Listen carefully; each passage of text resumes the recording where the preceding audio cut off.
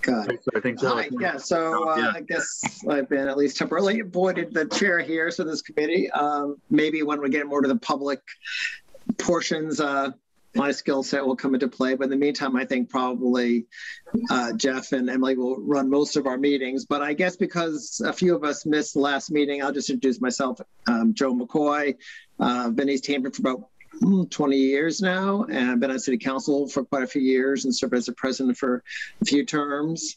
Full-time veterinarian and part-time goat farmer, but very interested in city and like to be involved in what's going on in this great community. So with that, I think, Pat, you missed the last meeting too, so you want to give us a little update? Sure. I'm Pat Bruff. I have been living here in the community for 24 years, actually. And I only know that because my anniversary is next week and it's the 24th. So I work at Fink & Paris Insurance Agency here in town. My wife's the owner of that business, and I have worked on several different committees over the years. I helped with the Charter Review Committee, actually, with Chris and Joe. I currently am on the School Building Committee, and I serve on the Council on Aging as well. So. And same with Joe, and I think everybody else here, very interested in our community and helping it move forward. So thank you. Great. I guess Tracy's not here, so Jeff and Emily, why don't you guys take it away? Yeah, and maybe before that, real quick, Michael Owens is on the call. Michael, are you still there? Do you want to say hello real quick? Hey, how are you, folks? Michael Owens, Procurement Officer. I'll be working with Jeff and Emily to prepare the RFP and get moving on this over the next year and a half or so. Perfect. Thank you. Glad to see you all. Thanks. Let me get my video going here. Here we go. Great. Thanks, Michael. So I guess maybe, with that, this is our second meeting of this group. The first meeting was really an introductory in nature, and I think Joe and Pat, both will have watched the meeting just for some context. It was really just an introduction, and then Emily, through Emily's work with us, two memos were provided to the group. One is about the disposition process and kind of the approximate timeline that we have kind of now that we're working off of, and then Emily's work on pulling together other examples of municipalities who have done similar things. And so those will kind of be anchor documents for us to be going back to and then kind of building off of as we move forward. What we set out to do today, and I'll hand it over to Emily, is to kind of take a look back at what was identified in 2019, 2020. So at that point, there was a sounding board group kind of similar to this that worked through the downtown strategic plan. And, a key component of that was the school reuse stuff. So they established some criteria. And I think Emily, appropriately wanted to kind of just go back and revisit them. Now it's 2021, we had a pandemic, and see what may have changed. Then from there, we kind of are using these building blocks. We're going kind of slow and deliberately at first. And then at the next meeting, we'll kind of continue that discussion of the criteria in certain ways. And I think Emily will explain that.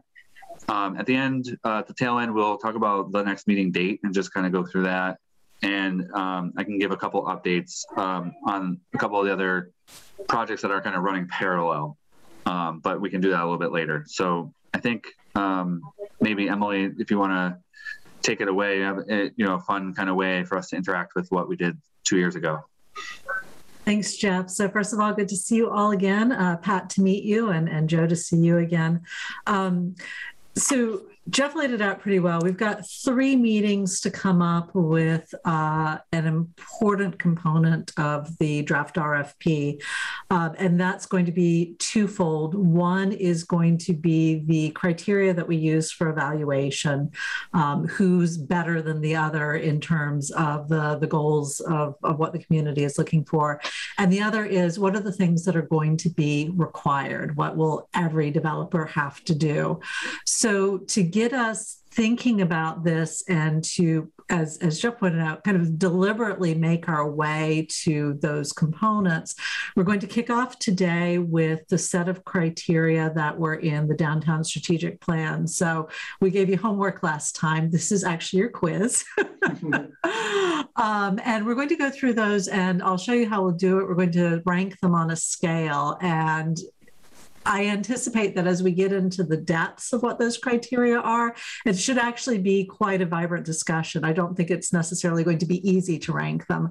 Then at our next meeting, we're going to talk about how we divide those into evaluation criteria. So whether something that a developer, potential developer proposes is less advantageous, or highly advantageous. So some of what we talk about today will feed into that. And then some of what we'll talk about today will feed into we ask that the developer, they must do this, or maybe there's a menu of options where we'll take 2 out of 3 or 3 out of 5 or something like that. But to get to that stage, we need to be able to sort of rank in our heads what was done before. And as Jeff mentioned, maybe there's some changes. We've collectively gone through a lot over the last year and a half. And some of that may change some of our thinking. And then finally, at the December meeting, the idea is after we divide things into criteria versus evaluation, or requirements versus criteria evaluation, the next step is going to be to actually put that into a draft to see what that looks like in written form. And so in December, we're going to discuss that. By doing it this way, we get really comfortable with what these concepts are and how they work within the context of an RFP and then the proposed development after that. But B, there are other things, as Jeff mentioned at our last meeting, there are other pieces coming along that will go into the draft RFP. So that gives us a chance to have those pieces moving in the background. And in January, so pulling all of the pieces together. And then at that point, you get to look at that. So it's not like in December, you're going to look at the draft and all decisions will be made. There'll be another chance for you to be thinking about it, but it gives us the steps to the process. So any questions on that before I show you our interactive piece? Can you repeat all of that, please? Yeah, absolutely. So from the top. So I'll remind you too as we go through each step. So with that, I am going to share my screen. Let's see. So this is called a Moreau board, although I've heard it pronounced like 3 different ways at this point. And you can't read it at all. So I'm going to just use that to, hang on, let me get rid of that out of the way, sort of show you where we are. So we've got 2 components. One is frame 1, which I'm going to zoom in a minute. That's our actual sort of shorthand for the criteria that was in the downtown strategic plan. And that's the sliding scale that we're going to use. On the right-hand side in frame 2 is the actual details, because I don't expect you to all have the downtown plan in front of you. So if we get to wait, what did the shorthand mean? We can just jump over to this side. Having said that, we're going to zoom in so you can see it's broken down into community benefits, financial considerations, architectural design, circulation, access and parking, compatibility, sustainable development, and then building uses. And we'll start just up here so I can explain a little bit more. So community benefits, there were, let's see, 4, 5, 6, 7, 8 components of community benefits in the original criteria. And those who are looking at home or maybe looking at a recording of this, they start on page 57. And the details of each of this. So when we talk about intergenerational use, we mean a development that provides direct civic benefit through its function or activities for Easthampton residents of all ages. So each of those shorthands has this larger piece over here that we can refer to. And it sounds so simple, all we're going to do today is start moving on this line, what we think is more important and what we think might be less important. And so we start to shift these criteria. So there's no absolute value. We're looking at these in terms of relative value.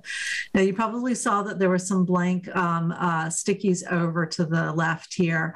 That's if something comes up that, maybe is an additional detail. Jeff and I were talking, for example, about the sustainability components earlier, where one of the criteria was LEED certification. Well, LEED certification is quite a high barrier. So that may be something where, do we want LEED certification? Do we want it to be eligible for certification, but not necessarily require that it be certified? Any nuances like this, I'm just going to type directly into the sticky note so we have it as a record for our next conversation. I will warn you right now that I am one of the world's worst typists, so I'll correct any spelling typos after the meeting. Otherwise, I'll be here all day saying, no, wait, I before E except after. So any questions with that on what we're going to do? I do, Emily. Are these already ranked based on the community's ranking? They are in the document itself. There was a ranking score in there. I've deliberately left those off for the moment, just so that we can have this conversation. But if we need to go back and look and see how they were ranked, this work would have been done in 2019. So, we always have the original community rankings to go back to. So do you want us to do this in relation to how we see these benefits, or how the previous committee had, how those people had done it in the past? Right now, in relation to how you see it, given what you've known has changed over time. And then if we want to go back and you want to say, hey, what was ranked higher than the other, I will give you the secret clue, which is the order that they're in now. The far left is the highest ranking. From the original, and the far right was the lowest ranking, but some of them were so close. Oh, sorry, actually it's the other way around. The far left is the lowest ranking, far right is the highest ranking, but some of them are tied. So, for example, these two, public open space or dedication or easement, public parking, those were actually tied. So that's why I'm saying I think it's less important at this stage to look at what the previous one, and more to know that these were their criteria. So we can either go in the order that they're in now, starting with community benefits, or if there's a particular component of these that you would like to start the conversation off with, we can jump around. This is pretty flexible. I'll start at the risk of being very unpopular, but can we slam public parking under community benefits all the way to least important? Because we've got plenty of parking. I think that it's just a misconception that we don't. Great start. Then I'm gonna jump back in and say I disagree. It should go somewhere towards the middle, because I don't think I don't think that it's towards the end. And I will second Pat, because the business owners I have spoken to often talk about that. Yeah. And I think it varies. I think it varies between buildings. So I think it varies between buildings, or between locations. Maybe that may be the better word. So then you get to see the test here. Yeah, that's a good point, Pat, because Cottage Street is not the same as Union. Okay.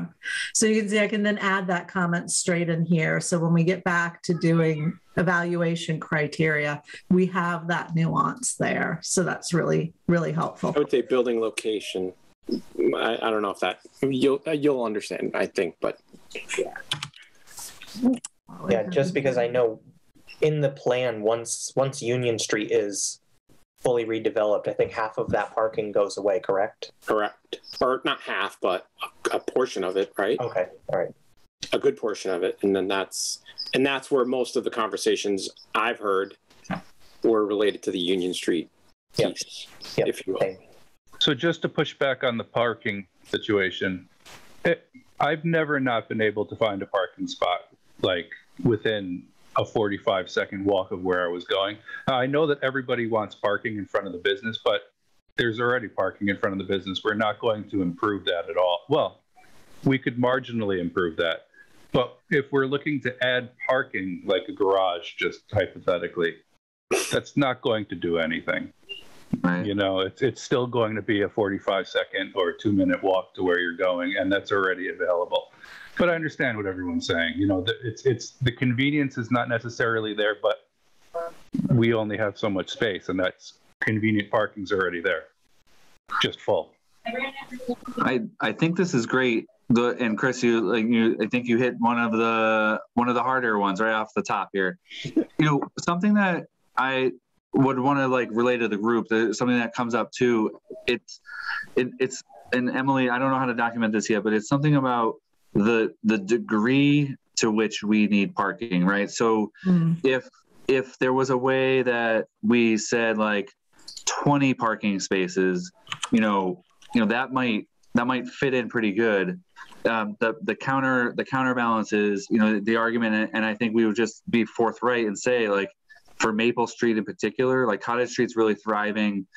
You know, it came up during the community meetings that the building should just be demolished and it should just be 120 parking spaces, right? So somewhere through this is like that. I would agree with Chris, like that level of parking goes way to the less important. But if there's like a way that there could be 20 public parking spaces as part of a project, like that might slide up to some degree. And I think same thing with Union Street, like, you know, we are going to lose, you know, in the order of like 20 spaces out of 60. So, you know, the idea of making up maybe some of those, at Center Pepin, like that might change where you put it on the scale. So just the degree to which we're talking about public parking might factor in here. Mm-hmm. Yeah, thanks for bringing that up. I mean, I'm yeah, we should not consider it as an all or nothing as far as parking goes. Right. And again, this becomes the balance, right? Is, you know, where does public parking fit in among some of these considerations? But also stage 2 is where does public parking fit with all of the rest of these as well? Because I think there's sort of 2 really critical pieces in thinking about this is you're not going to get everything because it's not going to be financially viable for a developer to hit everything. So this is obviously one of the reasons why we're doing it. And then the other piece is how do we balance the flexibility of what we're asking with the control of what we're asking? Because obviously the more flexible we get, the more likely we'll get the developers responding, but we don't want to be so flexible that we don't get the priorities for the community in. So that's why this is actually taking 3 conversations for us and possibly a little bit more. Yeah, and Jeff, can I ask a quick question about parking? So, like, you know, first of all, we're also trying to be a little bit proactive to think of the future and with hopefully a growth of community or business. But when we have these businesses that are side by side with just a single row of parking spaces in front of them, from the planning board perspective, can a business say, because I believe, as I remember, business needs to say, I have this parking for my business. Can they say municipal parking is right there? Does it promote businesses by new businesses being able to say part of my parking in my permit or whatever is going to be in this municipal lot? I think it's close. I think it goes to, what Chris says, the perception of the parking. So the way our zoning is pretty admirable. Like, so as a planner, a lot of other planners talk about our zoning is good, where if you look at one of the small shops on Cottage Street, they are not required to provide parking. As long as they're not building something new. Like if the analysis we usually use is like, if you have a 1-story building and you want to change the tenant to a bar or something like that, you don't need to provide parking. If you add a 2nd story and new space, you might have that conversation. But the idea is that then you look in the surroundings, and there is some need for there to be some parking somewhere in the vicinity, where where their customers can park. So it's a little bit, in the middle, that we want to have some parking available to support visitors and whatever business they want to kind of patronize is important. The two things I really wanted to quickly mention is that over the past several months, so in May, June, and July, I went out and counted the number of cars parked in the Cottage Street area, kind of because it's a supplement to where we are going with this conversation. And we were lucky enough to open up 25 spaces behind Maple Street School. And then, so we were counting that and all the on-street parking on Cottage Street. And over the course of the summer, on the busiest day was, 15 cars were parked in the 25 spaces behind Maple Street. And that was the absolute maximum height of using that. So we have a little bit of data to show that we might want to try to incorporate some parking at Maple Street, but the number doesn't have to be hundreds or a parking garage and that kind of thing. Then, the other thing maybe, Emily, to throw around with parking is on-street parking. So there's a little bit of this thing where we have this school on both sites. We have this school, they're purpose-built schools, and on-street parking wasn't like a big thing. So, we do have an opportunity to see if through public infrastructure, there could be additional on-street parking too. So if we want to talk about adding a little bit of parking, it doesn't all have to be on the site. It could be worth looking at, some of the streets around it and incorporating some on-street parking. So Joe, I'm not sure I answered your question totally, but I think Union Street's the same idea where, what we did with the Union Street analysis is that there are a lot of businesses that have their own off-street parking already. So if you look at, the package store next to Pride. So they are losing 2 parking spaces in front of their business as part of the redevelopment, but they have some number of parking spaces off-site. So Union Street has a lot more off-site parking available, and it's kind of just maximizing that. So some of those businesses can change tenants without adding parking. I will say that parking also comes in when we do get down to the site discussion below. There's a little bit about parking, again, in terms of design, to just keep in mind that we get to hit the subject twice. So and I'm going to say, part of me, just because of the way you put them up here, and I'm cheating a little because I do have the book in front of me. But considering that those two things, that parking was tied for first place, or maybe not first, maybe third, somewhere in that second or third place, somewhere in that range, to bump it all the way down to the end just doesn't seem right, because I don't think the public's perception or attitude has changed towards wanting more parking. I get it. I agree with you, Chris. I have rarely had it. Although I will tell you, I just went to Amy's to get food, to be clear, before I came here. And I ended up I did go through the lot, and I did go through Cottage Street, and I ended up having to park on the side street just to and that's on a random, Wednesday night. So it can be an issue for some people sometimes. So I think bumping it all the way to the end is not a good plan. And I agree. I don't think that they need a parking garage at Maple Street or 120. I agree with what you're saying there, Jeff and Chris, as far as Maple Street per se. Can I just chime in on the parking?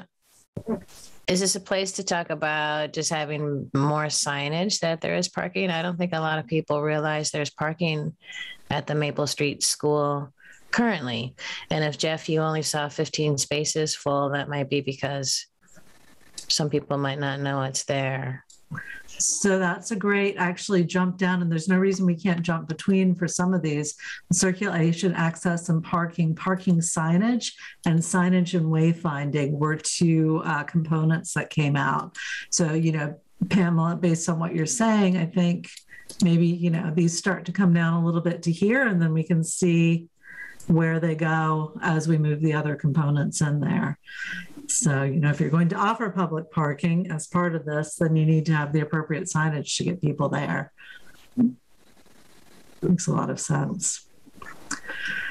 Now, we mentioned balance earlier, and this is a good time to bring up a concept that I think we're going to hit a couple more times during the discussion. We have a few things that maybe work against each other in here. So enhanced tax revenue, payment for on-site or off-site improvements. As we think about those, somebody being required, for example, to provide public parking and on-site and off-site improvements and enhanced tax revenue, that's where we start to see things working against each other in terms of what we'd actually get for a response to this RFP. So as you think about this, where do you feel that those might fall on this line? I'm not sure if I understand what payment for on-site or off-site improvements means in this context. Absolutely. So let me just pull it over here. So the way it was brought up in the report is indirect civic benefits through offsite or onsite improvements, additional funding for activities that benefit Easthampton residents. Usually when you think of offsite improvements, it tends to be something more physical, like circulation improvements, developments might do a traffic signal.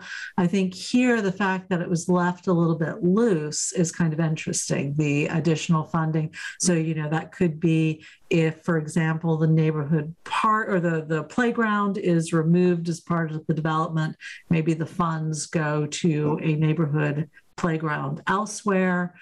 That's also going to, that also should feed into our discussion of benefits, because that's certainly something that we heard was of interest in preserving. So that's how that would be thought of.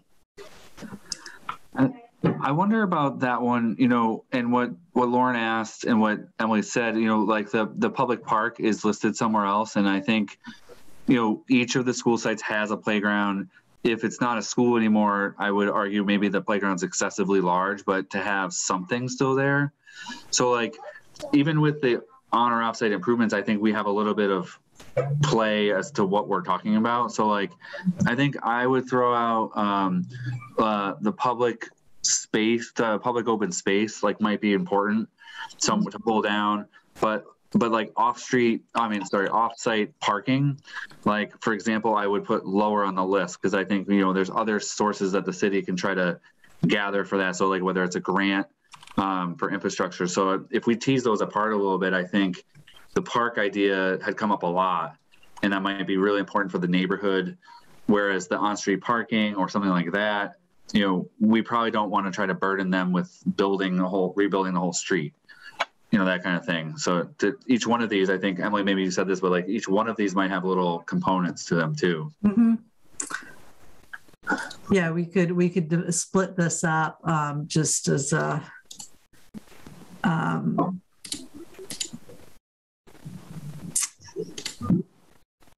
sorry, just thinking about how I wanted to split it up. I've got this. So this, for example, could just come over here, and maybe we would do the public open space there. And then I put the public off-site parking, just for the sake of argument here.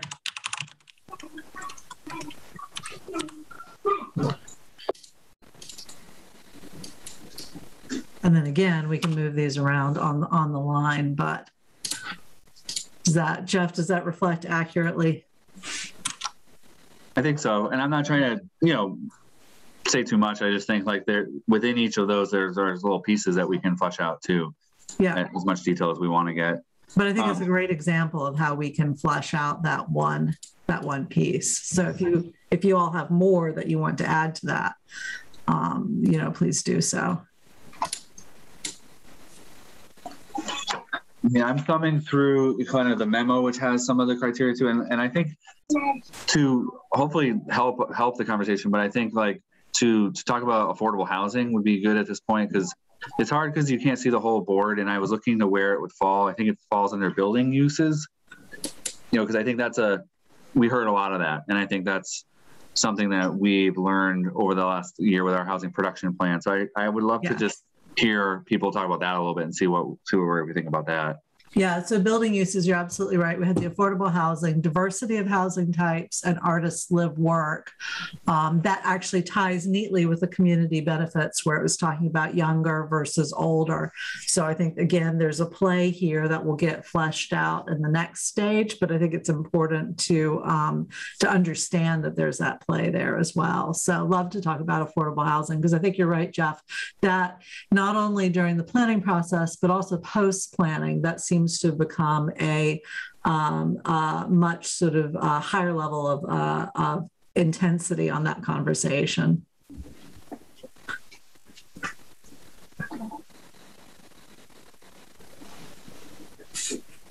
So if we were to move that onto the slider, again, based on what we heard in the planning meetings, and again, since then, it would be a little bit higher, it'd be towards the high end.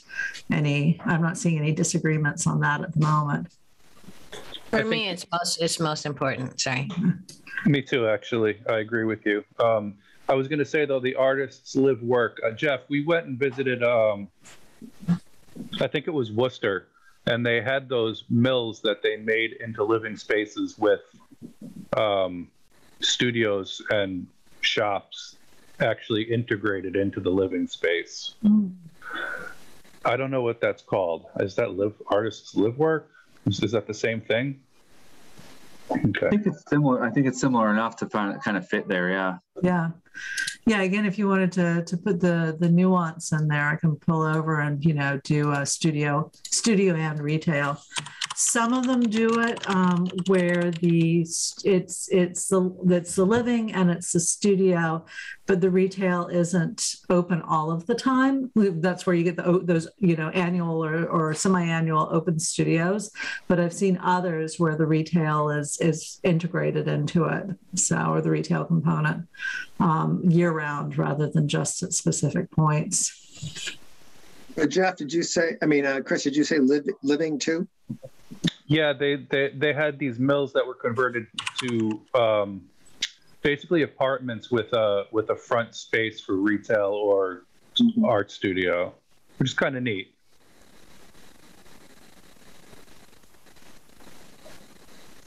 Did you ever see the show Black Books, Joe? No. Okay.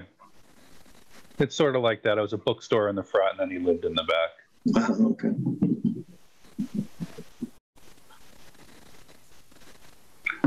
I wonder, Emily, because it doesn't really show up in the set of criteria, but I don't want to muddle this up either, but I wonder, just like for comparison, if we made a sticky note for market rate housing, and because I think that's because somewhere in there is the diversity of housing types, which I think is important. And I don't know what that says on the side, but I think to just draw the comparison between our desires to support market rate housing versus affordable housing, I think this would be a great exercise to just hear. I think I know where most people would fall on it, but to have the group just talk about that for a second would help draw the contrast. And let me just, diversity of housing types adds to the diversity of housing within downtown. So, but it's not, to your point, Jeff, and it's a good one, this criteria doesn't speak to the physical layout of the housing types versus the affordability of the housing types. So that's something else where if you all want to tease that out further, I think that makes a lot of sense. So I've got the market rate housing is now in here. And can be placed on the scale sort of anywhere you all think it's appropriate. Well, I think that's important because, I'll tell you, my time on city council, everybody loves affordable housing, but, it's not the city who is going to build it. It is a developer who thinks they can find a way to make some money doing it. And so I think you're kidding yourself if you think you're going to have 100% affordable housing without a developer being able to make what they think money back or some money back without market rate housing. So, people just don't come in and, the city or the government doesn't build these things themselves. You need a private developer who's willing to do it, and they're going to do it if they can at least make some money at it. So I think you have to look at those two together to make them realistic, in my opinion. So, Joe, I would say it sounds like it's a little bit closer to the affordable housing at this. I think they have to have a mixture of it. I don't think you could pull it off. I mean, maybe, but I haven't seen it yet. Thoughts on that? I agree with that. I think one of the problems with affordable housing is that the well is just too deep of people who want to come in here. So you can create 2,000 units in the city, and they're just going to fill up, and you're not going to really make a change. And that's the thing that worries me the most. And I've been thinking a long time about how do you escape that trap. And I don't really nobody has any answers for that. But I'm wondering if you prioritized or made a requirement for the developers to rent or lease the apartments out to Easthampton people, that forces Easthampton, doesn't force, but it gives opportunity to people already living in Easthampton to move to a newer place and freeing up another apartment, which kind of creates, it creates not a price war, but it creates more supply for the amount of demand we have. And then people who want to come into the city have to move into the places that are vacated by the Easthampton people moving to the new places. And I don't know if that's a solution. I don't know if it's even legal to require that or request that in an RFP, but I don't know. Just the affordable housing well is just so deep in the whole country, the state, and then especially this region. And so anyway. You can do local preference up to 70% of the units. Don't hit me if I get the numbers wrong, but it's only for the first round. So after they've been filled the first time, it's no longer local preference after that. But you can put that in the RFP. So, and it's certainly a strategy to indicate that you're trying to address existing sort of current local needs as well as future needs. Do you happen to know where that 70% requirement is mandated from? Is that a state law or HUD law? Yeah, it's I believe it's state rather than HUD. Okay, thanks. Yeah. I have concerns about, I support the idea of having a requirement to have some affordable units. I'm concerned about the condos going up at Ferry Street and that none of them will be affordable. And I'm concerned about who that will attract and what that will say about Easthampton going forward. And I won't be able to move there or my friends. And so to have some kind of a balance against that sort of development, I think is crucial. And wasn't the plan for Ferry Street to have a percentage of affordable dwellings there, and it somehow fell through? I mean, it seems like that's kind of always happens with these developments. As far as I know, one guy owns the whole thing, and he's like, "Yeah, I don't know. No, I don't want to. I don't have to. I've got my own money." The city and the state have asked him to consider affordable units, and I could be wrong, but as far as I know, he's like, "No." So this is a great segue into, again, what we'll be delving deeper into next month, but this idea of the requirements and the evaluation criteria. And you can go either way on this. You can require that, in responding, they have to meet certain affordability levels. That gets to the more control, less flexibility side. On the other hand, you can do it in the evaluation and say, we'll consider you to be more advantageous if you provide this level of affordability and less advantageous if you provide a lesser one. That gives a little bit more flexibility, but also signals your values and your needs. So one of the reasons we're doing the exercise this way is so that we can start to parse out where do we need to break that down versus evaluation versus requirements for some of these things.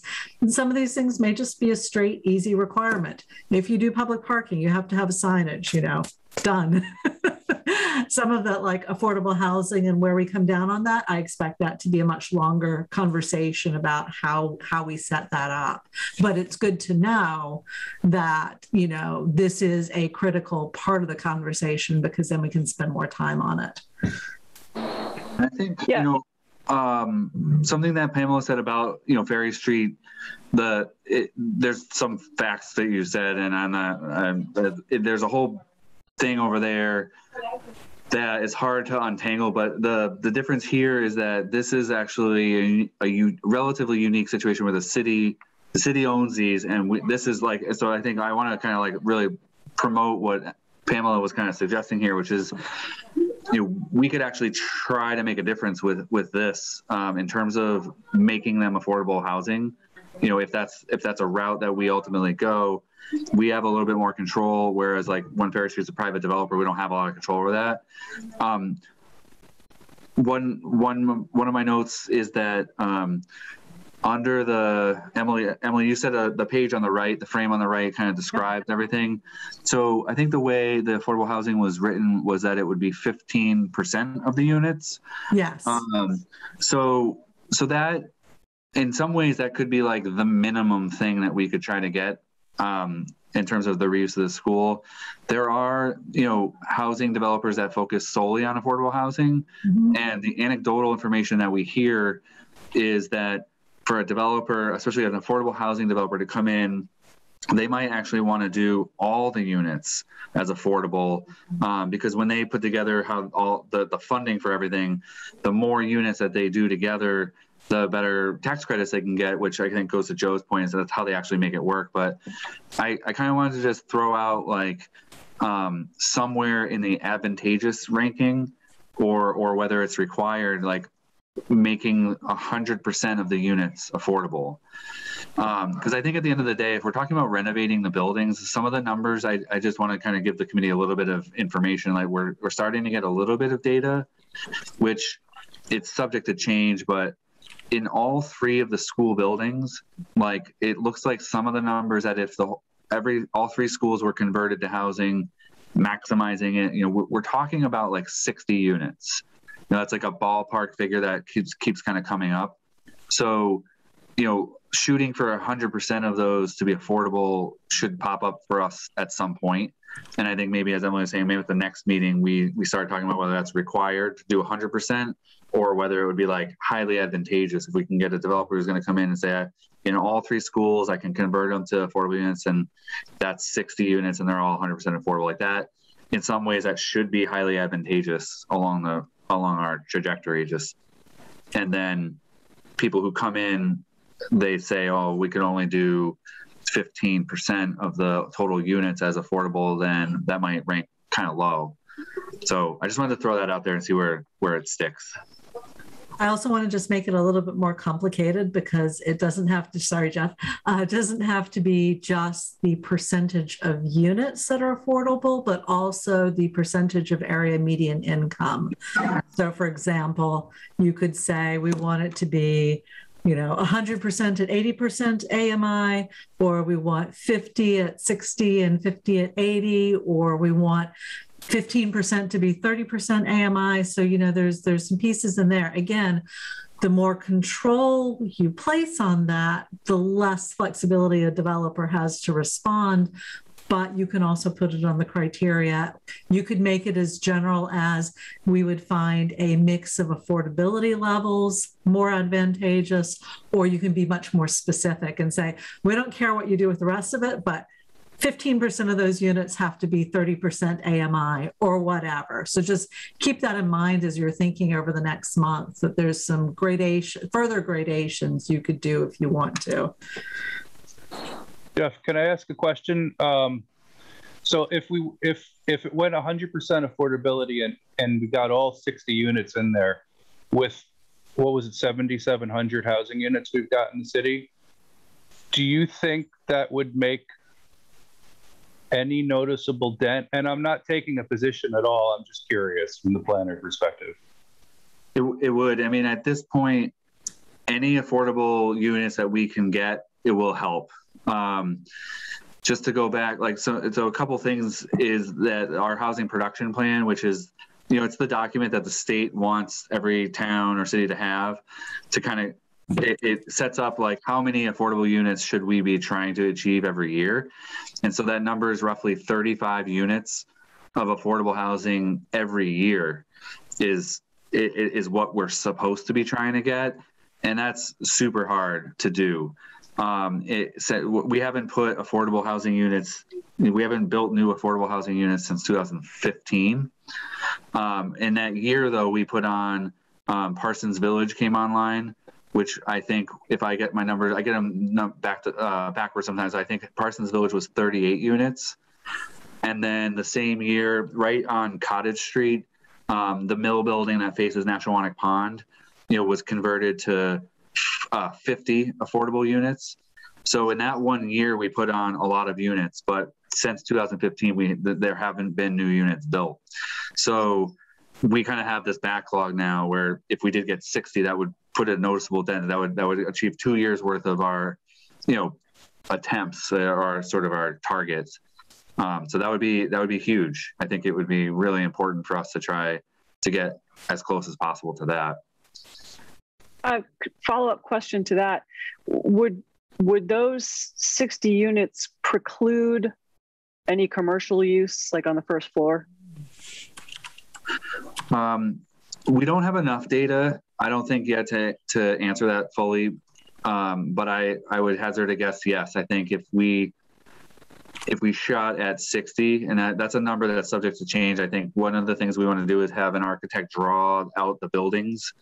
And then once we have that, then they can look at how to break it up. But I think it would, Lauren. I think, the higher number of units we get, the less commercial would be in them. I think generally as a across the board kind of statement. So Lauren, to segue to that, building uses, commercial wasn't listed in the final criteria in the plan, although that was talked about and benefits. Is a commercial use something that's important to this group? I'm glad you brought it up. So in that same area, I heard a lot about this when I was out collecting signatures and talking to people in the community. What would it be more desirable to developers, like from their affordability or profit standpoint, to, like, let's say the first floor of one building is offices for social workers or advocates for the senior citizens and people with disabilities, and then to have the housing be set aside for that population. So really, like, the idea would be, if we have senior citizen housing, that their caseworkers could be on the first floor, which prevents them from having to, travel across town or, walk across busy streets, as an example. And I don't know if office spaces are cheaper to build. So I don't know how that factors in, but just a thought. I think that's a good thought. That's what I was going to say. And I think some of it depends on the type of developer who would look at the project, and some of them are all housing. Yeah. And then some of them are more like an agency who might do both. I think if we got an agency who did that in-house with housing and services, that might fit.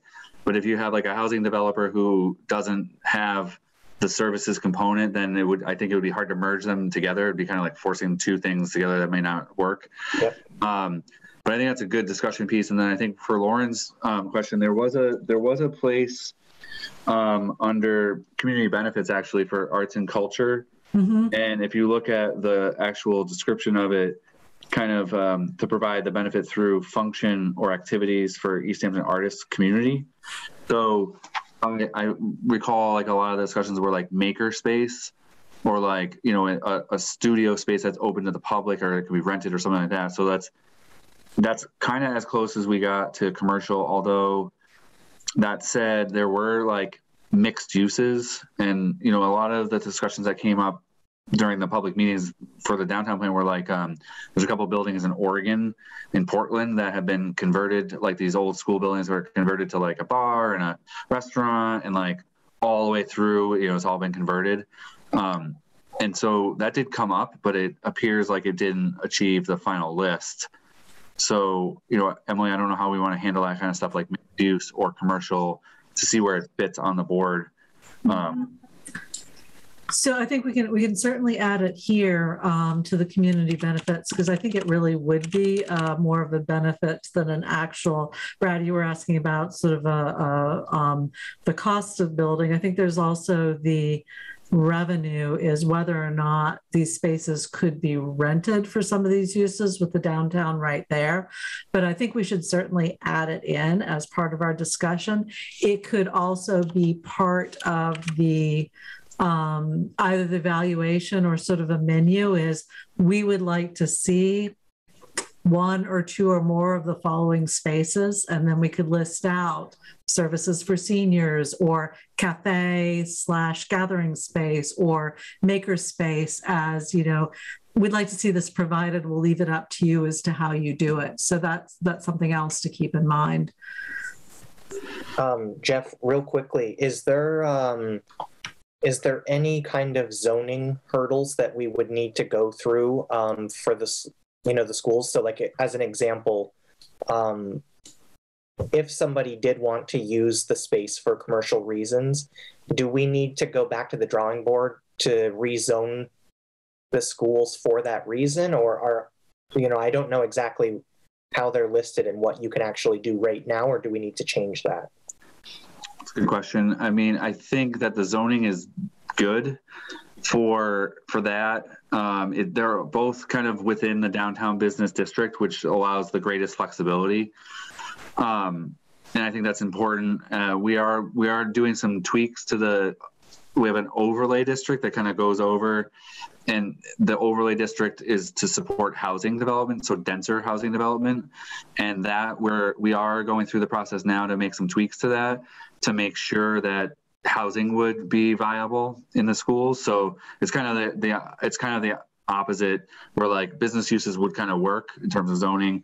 Housing, we're almost there. We're going to make some tweaks. It should be approved, presumably, but by like January, February, we should have the zoning kind of all set to support additional housing.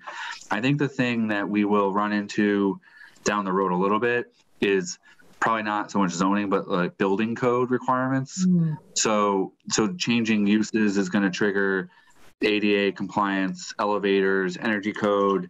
And so I think a lot of these things those might be barriers to certain other things. And I just wanted to say that because I think we can always imagine the coolest thing to go in there, but then for a developer to buy the building and make the upgrades and then seek a tenant for that, that may be a barrier that we'll run into a little bit further down the road. The one other thing I wanted to mention is escaping me, which is really unfortunate. I was gonna it might pop up here. It was the intergenerational use. Mm-hmm. So just kind of riffing off these conversations that, we want to kind of hit some of these head on. All three buildings had been pegged for maybe some kind of intergenerational use, but I think when you look at the buildings themselves, Pepin has an auditorium and a gym. And I think for all of us to just be aware that people have identified that as like, maybe that's valuable. And maybe it should be part of the reuse plan. And so I kind of want to I'm trying to get us to like the big ones, like kind of hit them head on. I think I would be curious if anyone has any input on that and comparing, those values and those things as we kind of march forward. I mean, I think it scored pretty high on the questionnaire, and that's also one of the comments I hear most in the community is people want some of that, would like some of that, the building to be used, that you hear the gym mentioned time and time and time again, whether that be something that could be used as intergenerational, that this open space could be used as a gym, it could be used for readings. And, I think that certainly is a priority that I hear a lot.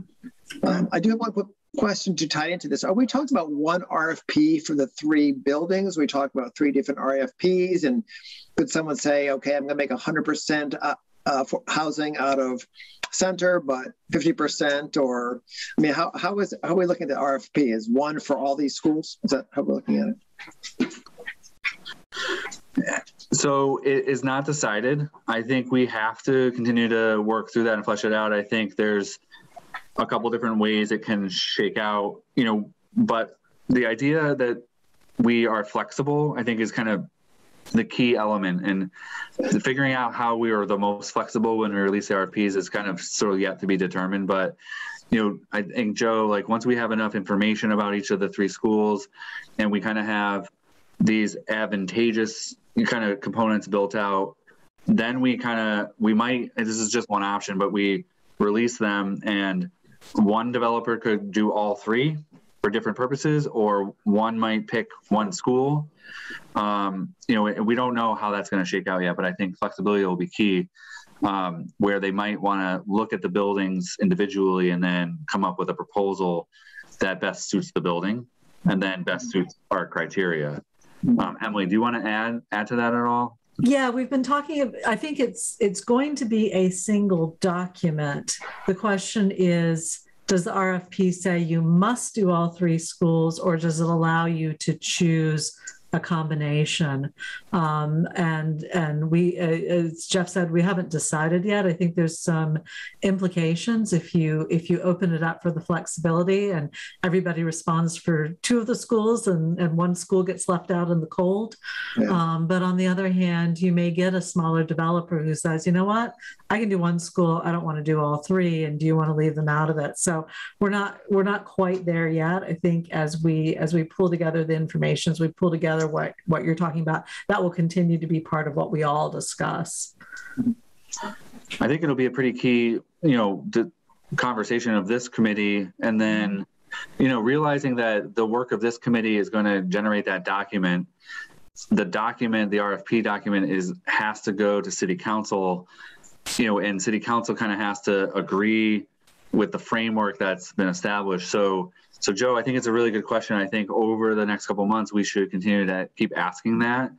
And as the committee gets more information and as we all become more accustomed to what we're going to be doing, you know, we keep asking that question, and whatever answer we come up with, you know, it'll be important to explain to City Council why we ended up there.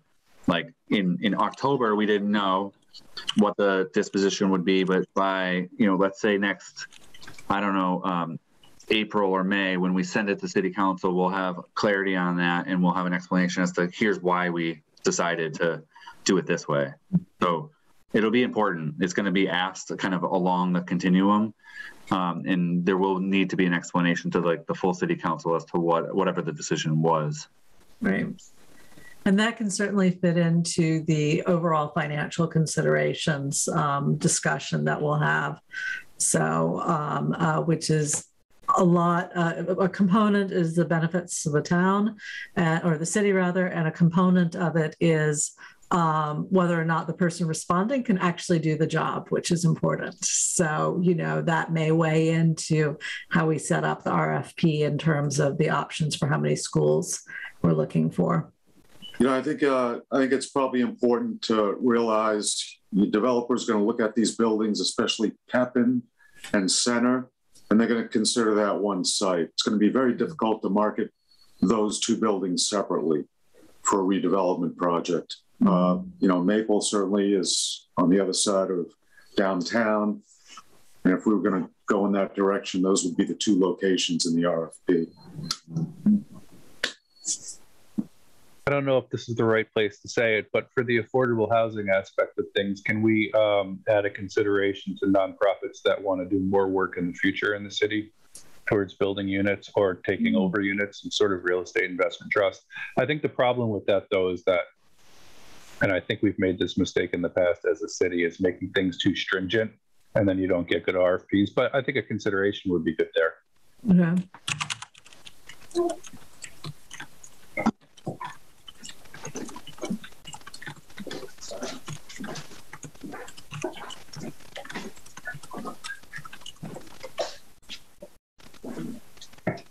Chris, does that capture it? Yeah, that's good. Thank you. Yep. So we've hit on a couple, just to call out the ones that we haven't talked about yet, just so that they're in your minds, and then we can jump back some more. We do have architectural design. Basically, how do we preserve existing architectural characters? So we can talk about that. for anything new, compatibility with the surrounding neighborhood, and then not just building design, but also site improvements. And then the other one we haven't really talked that much about, or the other two we haven't talked that much about, is one is compatibility. So we touched on zoning and whether or not the zoning needed to be changed.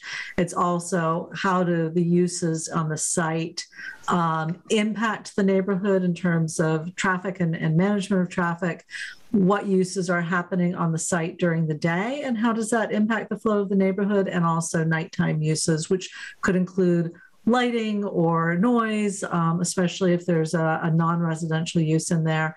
And then in terms of sustainable development and design, at the time, it was looking at LEED certification and then just overall sustainable design. There, of course, are a whole load of other certification programs other than LEED, sites, well, et cetera.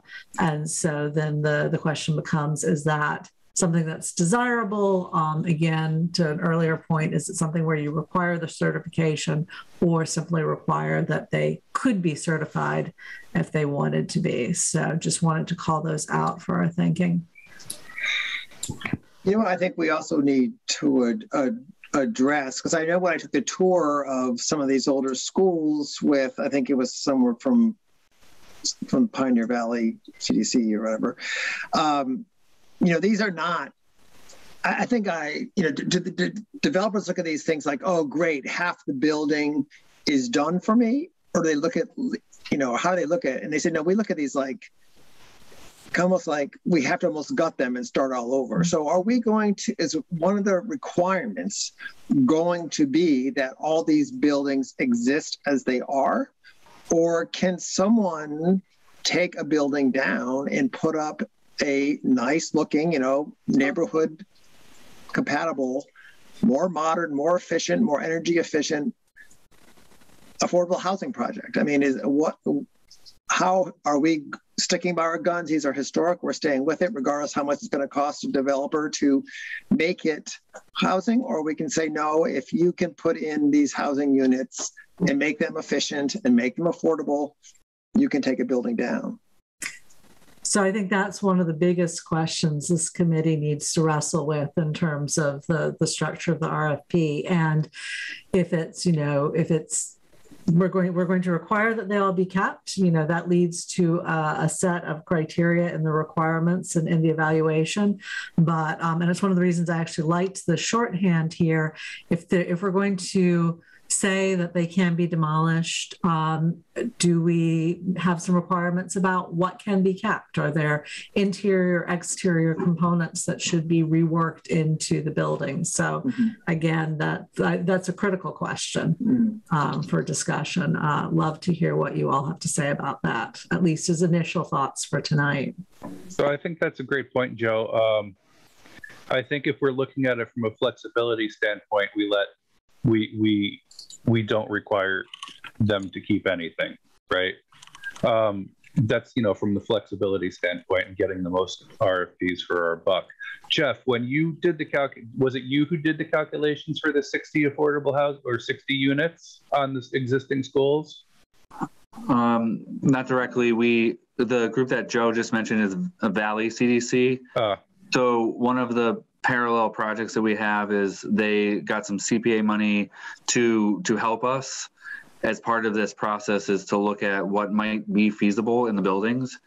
And so they're fleshing it out. It's not done, but I think that we should be able to get a sense of the number of units that they could put in the buildings if they stay. I don't know, but this is a good request, is to this whole discussion is, and so maybe that number's 60, right? So that's the ballpark figure that I've heard. If we allow the demolition, like, we would imagine that the number would increase, probably significantly, right? And so we don't know that number yet, but I think just generally, like Joe said, you could build it more efficiently, purpose built, you could change the layout and everything. So the expectation is that if you did allow them to be demolished, the number of units would be more. That's exactly what I was getting at. Okay, cool. That's the presumption. And I think this is like, that I think is a great discussion. I don't want to talk anymore. I would like to hear what other people say. I think that's the general notion, though.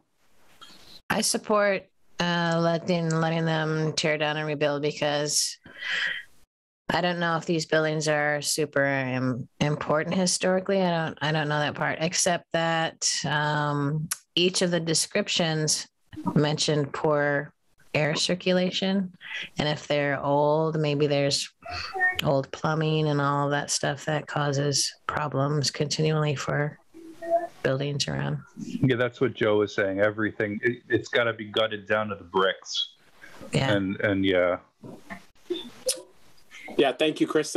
I was going to ask that same question. I guess the next question I have is, as far as the historical, has there been any, not that I'm asking anybody to do that, but are there any claims? Are there any claims that they are historical?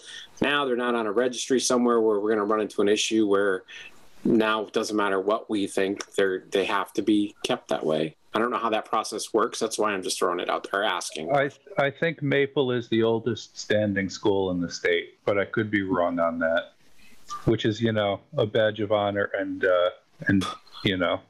something else. Not. Yeah.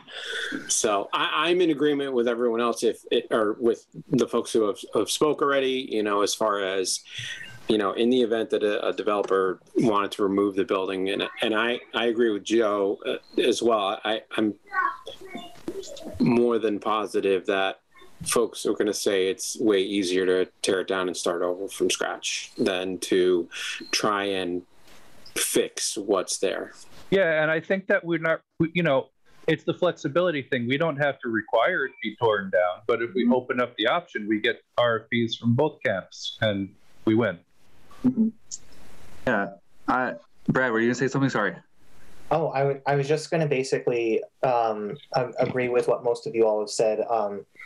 I've had significant numbers of interactions with Valley CDC over the last year or so. And I mean, they're definitely looking into these 3 buildings as a viable option. But I know that their preference is blank slate because, they have formulas for how to develop affordable housing to make the space as efficient and have as many spaces as possible.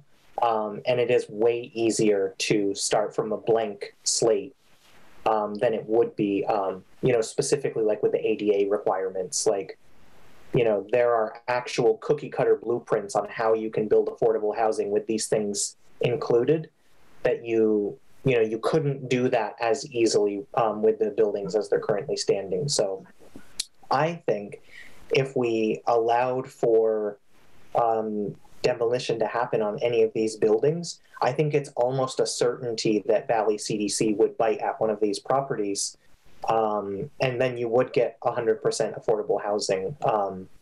And I think I want to say that their estimate was about 50 to 55 units per development that they do. So I mean, I don't know compared to the size of the lots if they could accomplish that, but that's generally what they aim for. So I think it's highly advantageous to allow it, even though I think the buildings look really cool. We're trying to think about, Easthampton for the next 30 to 40 years from now. So I think we have to consider that. Is there anyone who thinks we shouldn't, allow demolition? We're all in agreement on that? Well, I would jump in. We didn't hear from Lauren. I was kind of curious, Lauren, if you had any perspective, but we were supposed to have a member of the historical commission sitting with us. So I would not play devil's advocate, but I would say that there will be people who say that they should be preserved. There is some level of consideration for that. The context in the neighborhood, that's a value. The buildings, as far as we know, are not on the National Historic Register, which that is the designation that would start to impact the ability to remove them. We do have a process in Easthampton for, any building that's older than 50 years has has to go through this process of called demolition delay. And what it is that any developer who proposes to demolish the building would have to go to the historical commission and document the history of the building, the nature and the condition of the inside and outside. And, you know, for a structure that's really, really important, you know, they can delay. They can say that we're not allowing you to demolish this until you seek alternatives. And usually they can exhaust those and say that it's just not feasible to save the building. And then they're allowed to demolish the building. I mean, I think that we will, over the course of the process, encounter a lot of people who are going to say that they should remain. And so this is going to be a conversation that we'll have all throughout. But I think what I heard, especially if we set some criteria, so I would say personally, as and I'm a resident too, and I went to Maple Street School, and all that. If we allow or start to allow the flexibility to demolish, I think I don't think we want to see market rate units, right? So I think we have the ability to like say if you are going to demolish, then it would have to be like 100% or close to 100% affordable units. And I think we would work in like a park and some public parking. Like, I think we have a lot more ability to rank those really highly advantageous things that must come with that. So I just wanted to throw that out there. And then Lauren, I didn't mean to cut you off, but I was wondering if you had any kind of thoughts on the historic part. And thanks for kind of expanding on that, because, you know, when we talk about demolishing these buildings, I get a little bit sad. I'm kind of an amateur historian, so and I think these buildings are really cool. You know, the question is, I guess, what is worth sacrificing for the most affordable housing? So affordable housing is paramount, I think, to everyone in this group. But, you know, and it's really hard and expensive to repurpose these old buildings. You know, they've done it to the mills. I live in Eastworks, so I really appreciate the fact that happened, you know, 20, 25 years ago. And also, like, maybe, you know, one or two of those old buildings have to get demolished to reach our goals, and one is still standing. I mean, I think we have some different options here, but I think like the repurposing old buildings like this is part of what makes communities like this attractive and interesting to live in. And I'm not throwing affordable housing under the bus at all. It's just that, you know, you mentioned it yourself. It's a consideration. And so in my mind, it's a consideration.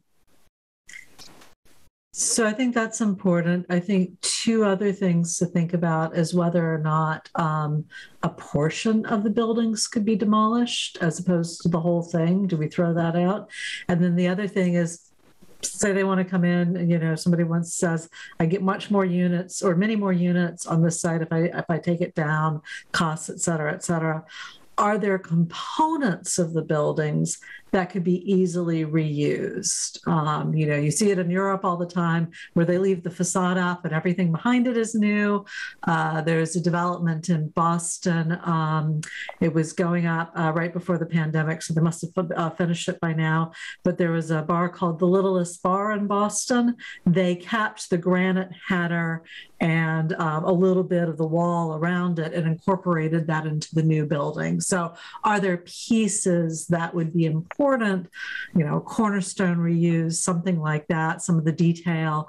Is that important as part of the discussion if the RFP allows for total removal? Are there components that should be incorporated into the new development?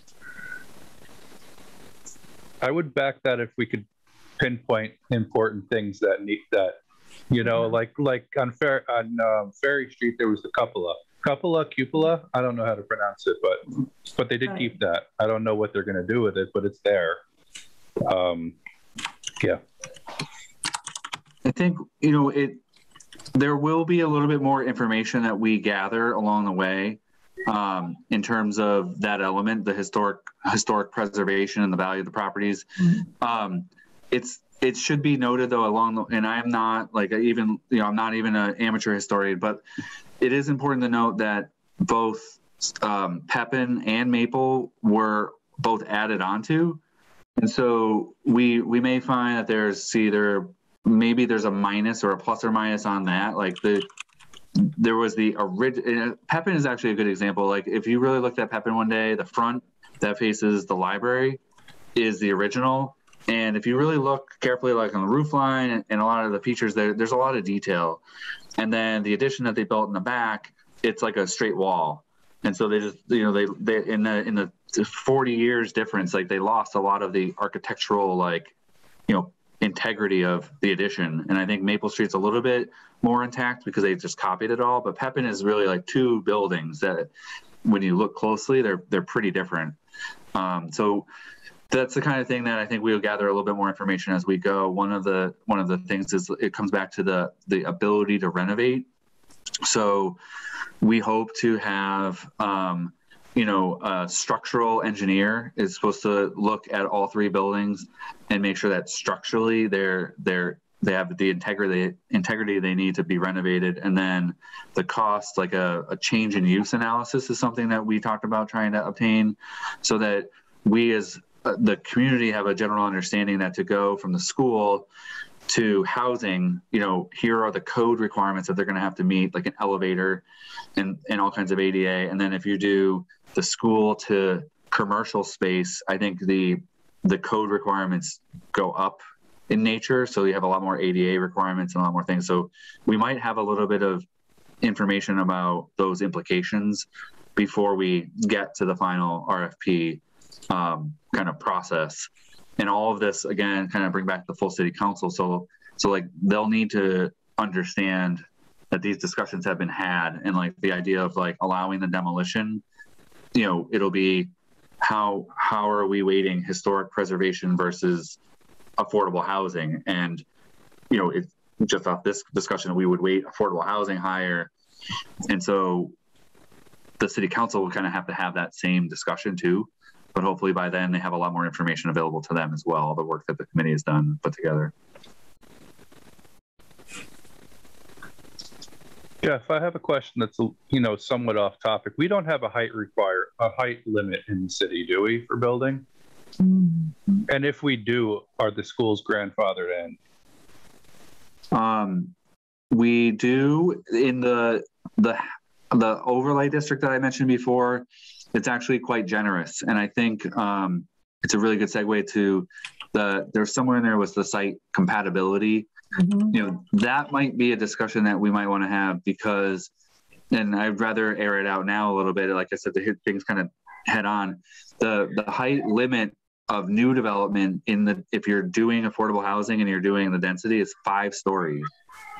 And so, I think we really don't have any 5-story buildings in the downtown. So we might, if we went that road of talking about demolition, that might be one of the sort of neighborhood compatibility things that we might discuss. Like maybe we do it goes against the idea of being super flexible, but maybe we look at like no more than 4 stories or something, just to make sure that we don't get something that is dramatically different. But yeah, the height requirement is pretty liberal, pretty generous. So the existing buildings are fine, and you could go up 2 more stories.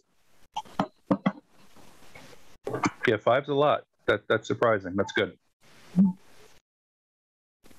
Jeff, actually, you mentioned in terms of other topics, just to make sure that in this initial meeting, we air out kind of all of the big ones. Is there anything from the list that we've had that you want to make sure that we cover tonight?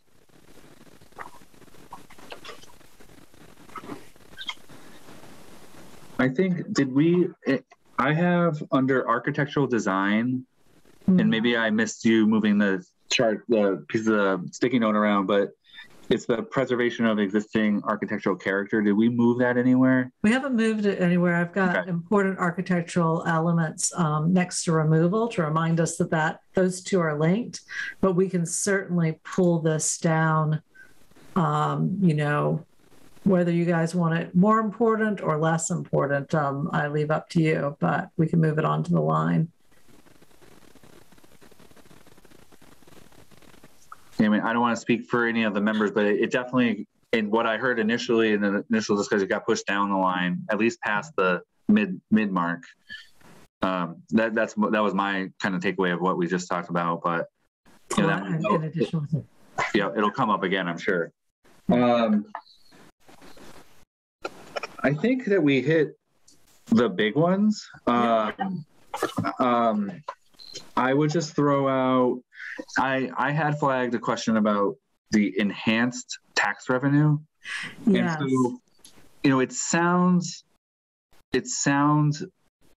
odd that it's enhanced, but I think it's really just that I think one of the questions that I've heard just people talk about is, will this generate tax revenue, right? Mm-hmm. And one of the honest questions I have is, if we get affordable housing, as a affordable housing developer comes in and says, I'm going to take all three and we're going to build affordable housing here, they don't pay taxes, was my understanding of how that would work, or if they're tax exempt, like in that. So I think it depends on who's doing it. If it's a nonprofit who's doing it, yes. But if it's a for-profit, and there's a mix, for example, of market rate or affordable, or even if it's all affordable rental, I think it depends on the underlying structure.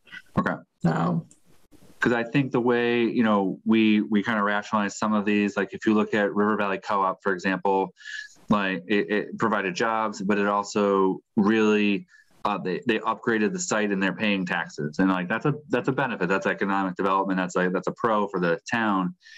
Here, it's kind of one of these questions where we're not getting tax revenue now.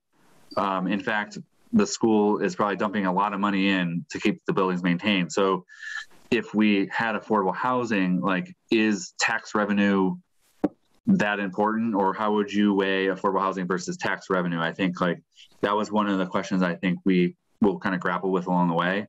mm-hmm. And I don't know if anyone has any thoughts on that. I mean, I have some thoughts on tax revenue in this situation.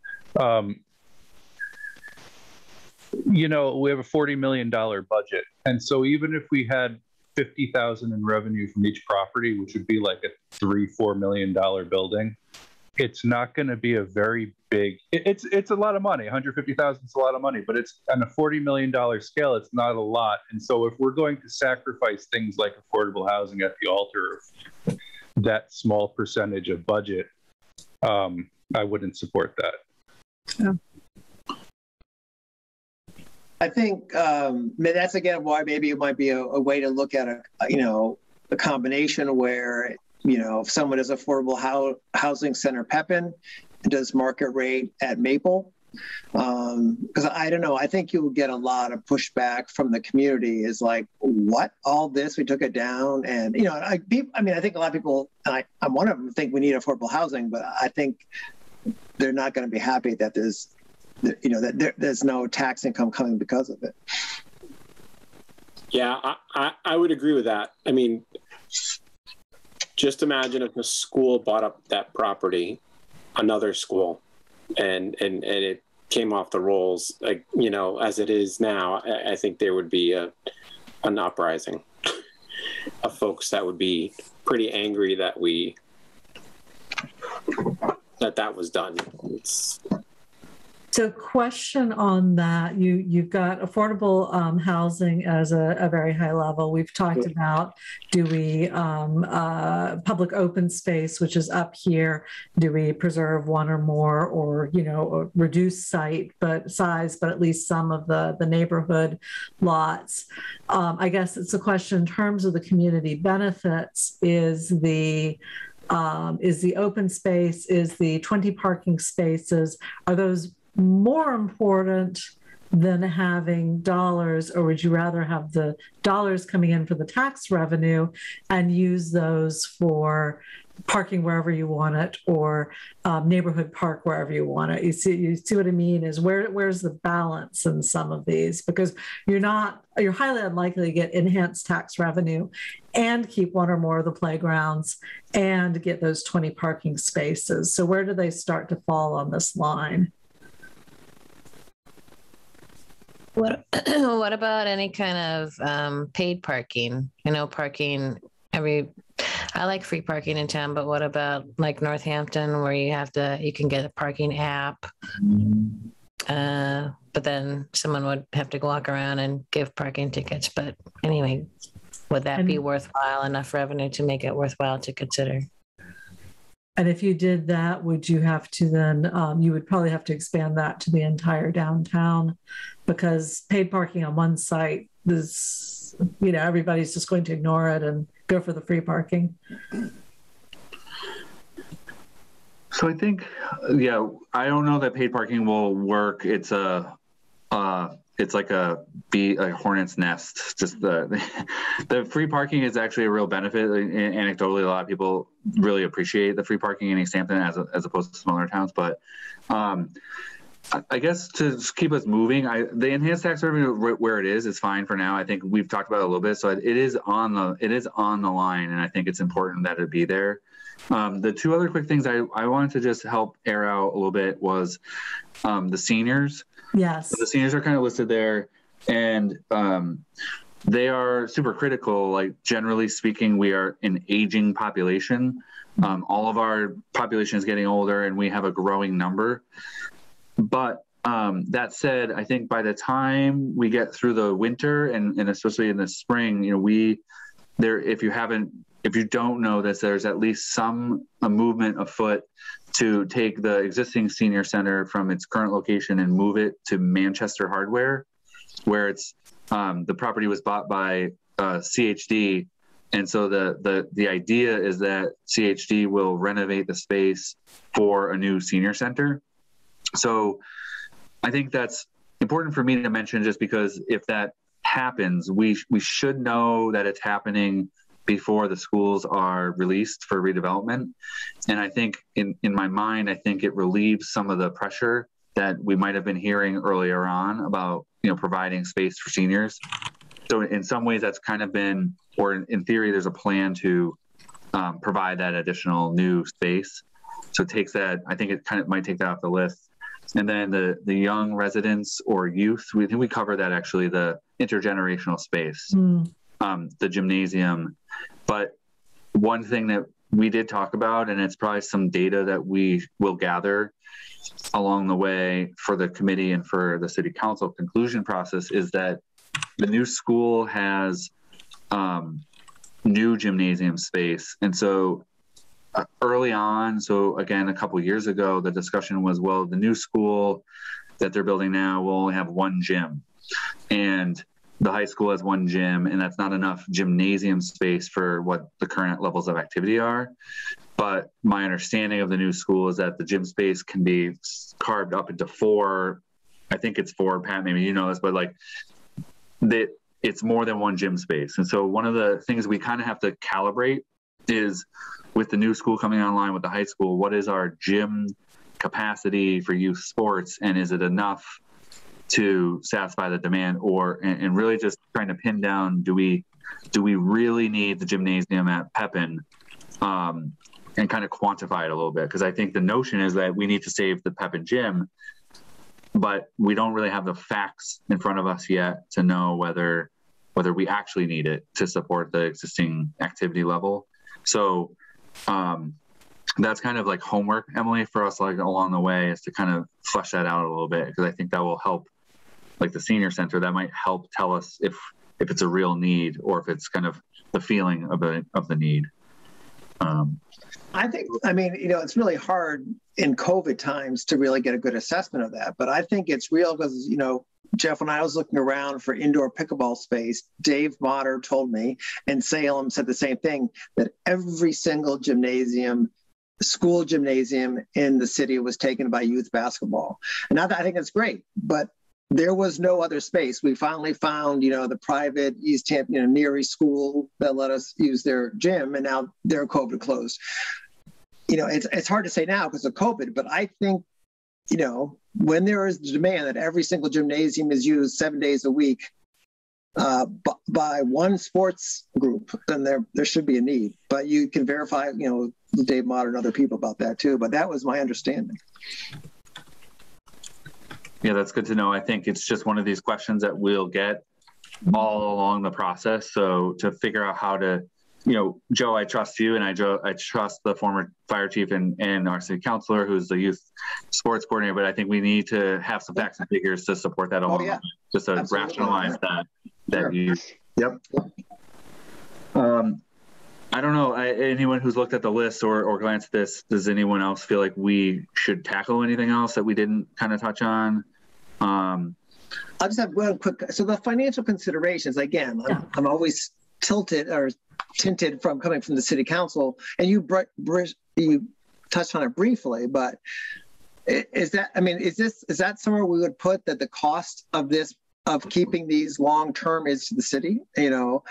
Is this financial consideration from a different perspective from the person we're selling it to? Because I think how long we hold on to this is an important thing to keep in mind when we're doing our restrictions and our recommendations and all those things.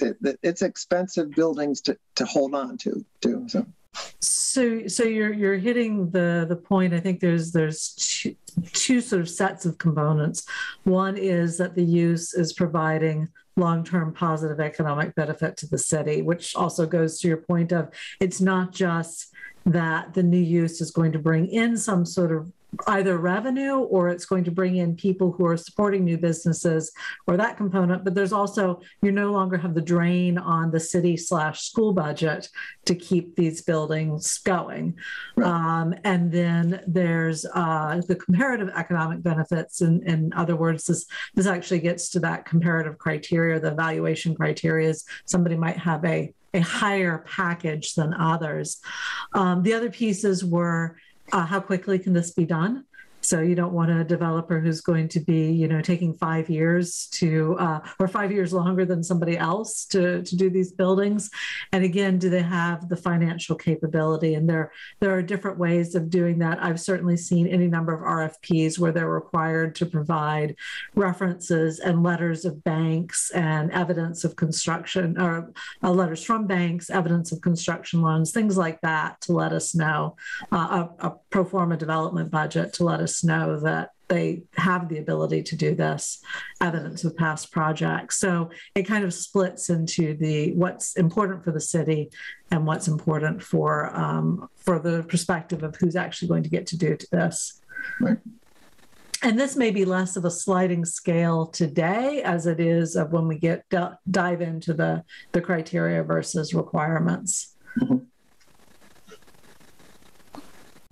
Joe, was your question was it about how long the city holds on to the building? Is that what you were just asking? The topic being financial considerations. I wasn't sure if we were looking at it from strictly what we can benefit from it versus what we're also losing by holding on to them for longer than, if something to keep in mind in how restrictive we are, right, is the financial cost of holding on them for if we have a lot of restrictions that make it unappealing. Yeah. So, yep, there's two things. And Emily, I was going to ask can you speak a little bit about what you saw with some of the other RFPs about how, what towns had to do or didn't do and the re-advertising them and that kind of thing? Have you encountered that a little bit in your research so far? There've been, I think, 3 or 4 of the ones that I've looked at. I'm still waiting to set up some of the calls. I'd reached out to them last month and then, we didn't get the date set up, but there were 3 or 4 where they had to re-advertise. We've talked about Amherst in the past. There were a couple of them. Now, at least 2 of them were, I think, more COVID related than anything else, which is why I want to talk to them. But this is a consideration in developing the RFP is, again, we don't want to have to re-advertise because nobody responded because we were too strict or the requirements. And certainly one of the ones that I saw submitted an addendum afterwards that significantly reordered the evaluation criteria, which I thought was fascinating. Something that we definitely want to avoid.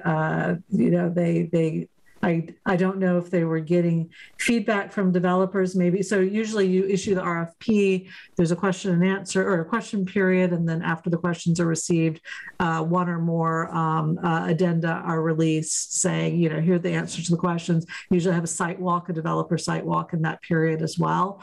So I don't know if these communities received feedback during the site walk that their evaluation criteria weren't doable, and that's what I'm waiting to set up the call on. But I was surprised to see that. So something that we want to avoid here. Yeah, I think that's because helpful. That does go into how long, you know, if we release the RFP next summer or thereabouts, and you know, it's close to early fall before you're going to get the responses back and the evaluation, then if that RFP has to be released, then the city/schools are on the hook for keeping those buildings going through a second RFP round. And, you know, we would like to avoid that.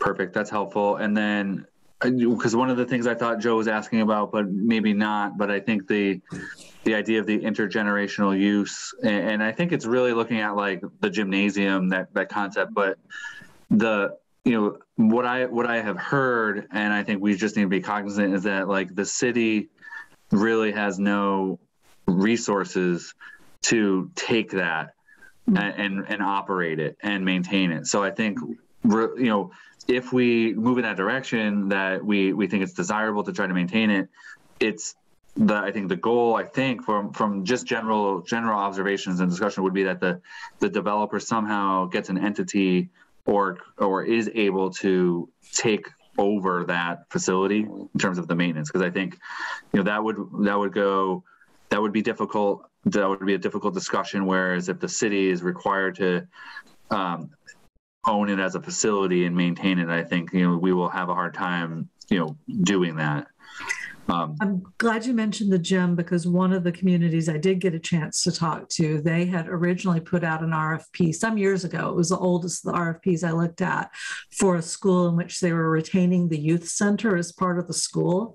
I was so old, I actually thought it had gone through successfully, and in fact it hadn't, and they're re-looking at it. So some years later, that school is still out there because the conflict of the uses wasn't working. So you know, if that's something that we do want to keep in as a possibility, is understanding before we put it out there how that might work will be really important. Okay. Great. Well, I think, you know, this is great. I know we're running long, so I don't want to like say we're done. If anyone else has something else they want to add, I think I did want to ask about dates. And then, you know, we are still waiting to hear back from our grant, which is it's for the One Stop for Growth. So that's one of the parallel paths that we're running, which is that we are asking for money from the state to help us do work on the schools so that it tells us more data. And so we're waiting on that. And then we mentioned Valley CDC is running kind of this other parallel path with helping us understand the viability of turning these into affordable housing. So we should have some information, you know, probably not in December, but by that winter meeting, you know, we should have that a little bit more information there. Those are just quick updates on that. The member from the Historical Commission wrote to me and said that the Historical Commission meets the second Wednesday of every month, which is kind of what we were targeting. A couple people said they weren't available, or at least one person said they weren't available in December. So, you know, I guess I'm seeking some advice from the committee. Do we want to try to just break off of a regular schedule and you want me to send a doodle poll, or do we want to try to do the best we can to meet on the Wednesdays? It would be great, I guess, to get out of the second Wednesday of the month to get the member of the Historical Commission here, but we're going to run into the holiday season too. So I guess I don't know exactly how to do this, or if anyone has a strong preference. Can I just, I had one more, Perfect. I had one more consideration for the thing that I forgot what it's called, but can we have some sort of consideration for flexibility for the future? So if we were to accept a proposal that had mixed use, retail, office, and then affordable housing, can we have a consideration to prioritize those that have a plan for how they could swap those around in the future as needs dictate? So say we run into a situation where we don't need affordable housing. That's not going to happen, but just as an example, if the space is ready or built with that in mind to transfer over to retail or artist space or something like that, that would be great. But to Jeff's question, I think the second Wednesdays are actually really bad for me too. So I think a doodle poll would be pretty good. I'm not married to a set schedule unless somebody else is.